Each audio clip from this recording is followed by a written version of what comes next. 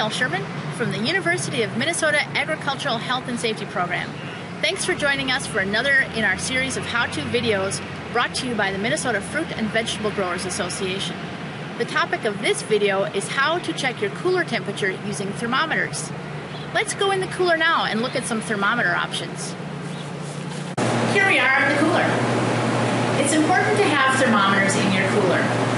We have 3 in here. I'll tell you a little bit about those. Placement is important as well. We want to make sure that we place the thermometers in areas that are away from the fan and that are away from the door and the major pathways. That way we won't be measuring pockets of warm air, especially as the door opens and closes. Our thermometers are here, centrally located, away from the wall, but not out in the center.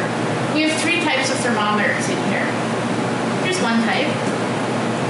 This one's relatively inexpensive, about $4, $5. It's pretty easy to read. There is some interpretation needed because you have to look between the lines. This one's a little easier. This costs a few more dollars, but you can read it a little easier and maybe less interpretation. We also have a remote thermometer in here. This is the wireless transmitter, and it has a sensor on the end, which we have out in the room. It's placed so that it gets the air from the room. The display is on the outside. It's a digital display, so people just read the numbers off of it. No interpretation is necessary, and it's outside, so you don't have to come inside to read it. It is important to have 2 thermometers in here, and that's because sometimes thermometers don't always work, or they don't work correctly, but having 2 thermometers, you're able to watch for problems and make corrections as needed. So thanks for coming in the cooler with me. Let's go outside and warm up.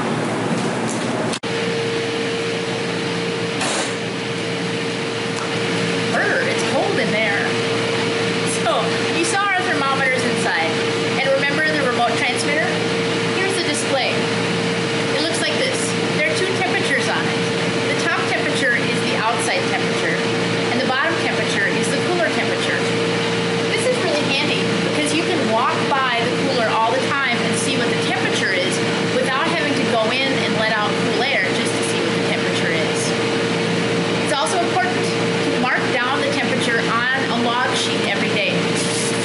We have a log sheet right here by the cooler. It's handy to use.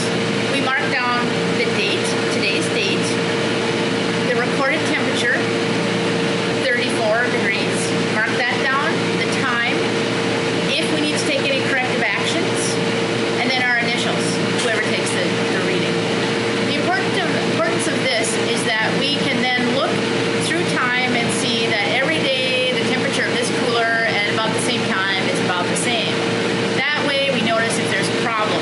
And if there's a problem and we notice it in the morning, then we are able to call for a repair person to get it taken care of or taken care of it ourselves. Another thing to remember is that the temperature of your cooler will not be the same as your neighbor's cooler. It depends on what you have and what your neighbor has. So different products need different temperatures. In order to find what that right temperature is, you can check with your county extension office or a reference book. Thanks for joining us for this video, and we hope you come back for other videos in this series.